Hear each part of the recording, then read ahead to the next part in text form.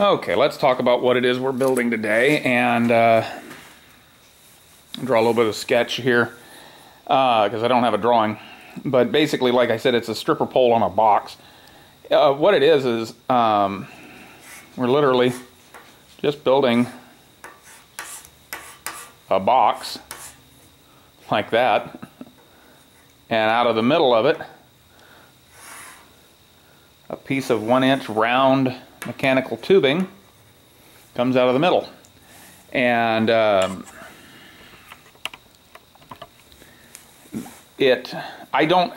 this can be any shape that we want. It doesn't have to be a box, but the original one was a box, and it was 11 3/4 that way, and then it was 19 3/4 square that direction.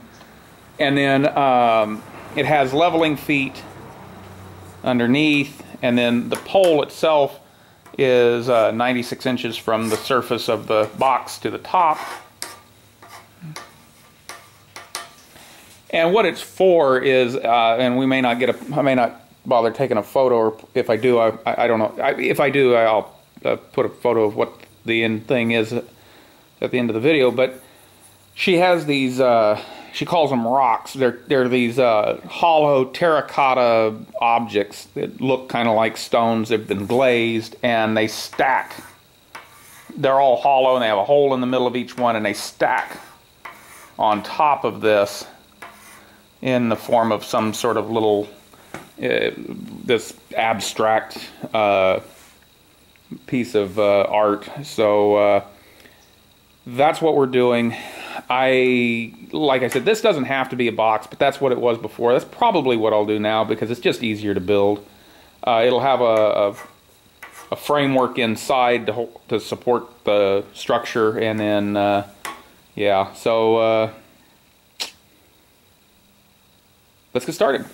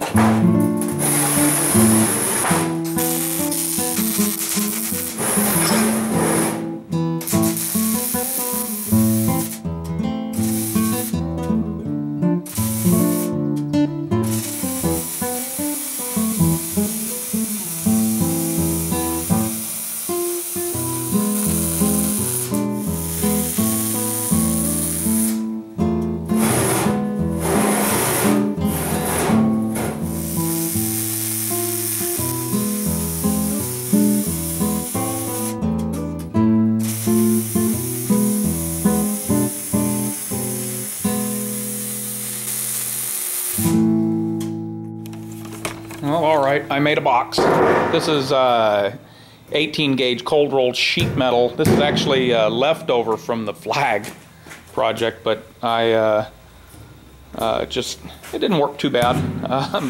It's not real fun welding this stuff, but anyway, I'm gonna call it quits for the evening. I actually did some other little tiny project for the wife before I actually started that, so it's kind of late in the day and I don't want to start grinding it right now, and then we got to build the substructure that actually supports everything, so be back out tomorrow.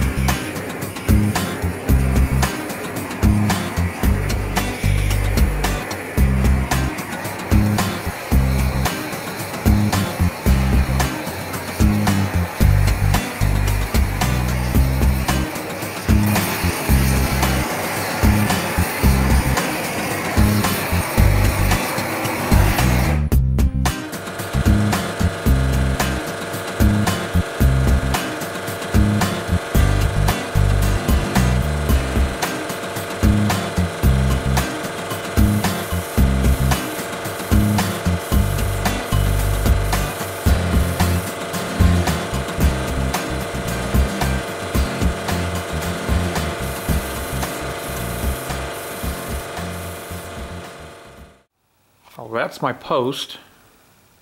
It's a 1-inch mechanical tubing, 1/8-inch wall, a little over 8 feet long. And then the base we built right here.